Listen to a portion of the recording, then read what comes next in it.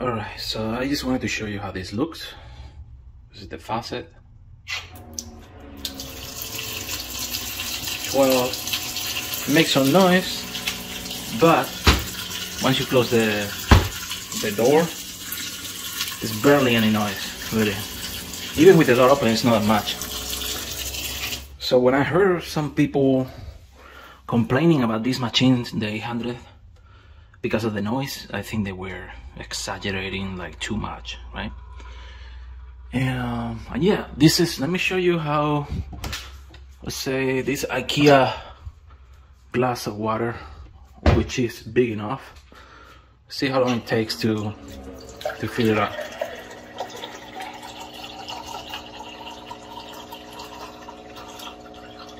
See, pretty good for large IKEA glass. I don't know how much it is, but it's big. It's not a tiny glass. Anyway, so yeah, I had to do some changes here. Obviously, I had to put this switch because I didn't remember about this. Like this machine goes on power, right? And I had everything hooked up with a switch. And then this was a GFC, so I couldn't make it like half power or whatever, half hot, I think they call. Anyway, so I put an air switch in there. And I just wanted to show you this because I'm very proud of what I did here.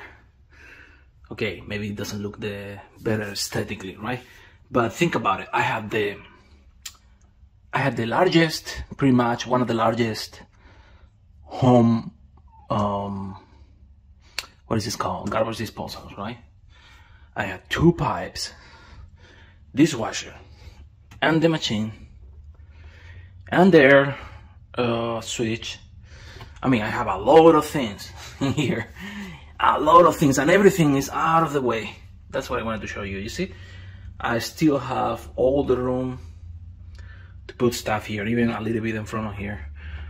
Some in front of the machine if I wanted to, but I don't think I want to put anything there because it vibrates very little. But it's not like people say, oh, it vibrates too much. No, it's very, very slightly. Yeah? No big deal. Anyway, so yeah, I just wanted to show you because I'm very proud of what I did here, except it took me forever to, to put all those cables away. That was really hard. That's what it really took the most time. The installation of this is super simple, like and it's great. It's definitely worth the money, this one, because the other ones that are half of the speed, it's not only half of speed, they also filter less. This filters more and better, and so you definitely get much more for your money with the 800, especially if you get it on sale. So yeah, definitely worth it. It's a little bit bigger, whatever, but like you see here, you definitely can do it.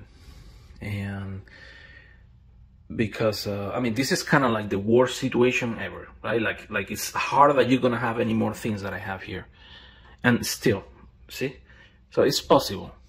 It's possible. There's plenty of room that I left in here, although, like I said, I had to work very hard to put those pipes away, shoved in the wall and everything.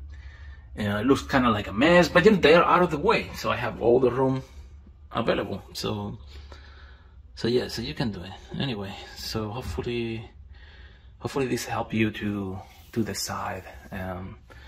Yeah, these things are definitely worth it. They're expensive, but they're definitely worth it. And considering the we were paying $1.50 for those bottles of water that are, these ones actually, let me show you.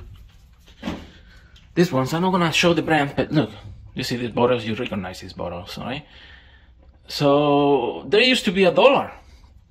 $1 too expensive already. But it went higher and higher and higher. Now it's $1.50 here locally. So this, yeah, I'm gonna lose a little money the first year, but still not really, because I'm not gonna have to go to the store to buy water and waste my time going there and loading all that stuff in bags and then storing in the home. So much time wasted, right? So I'm winning by buying this even the first year. So yeah,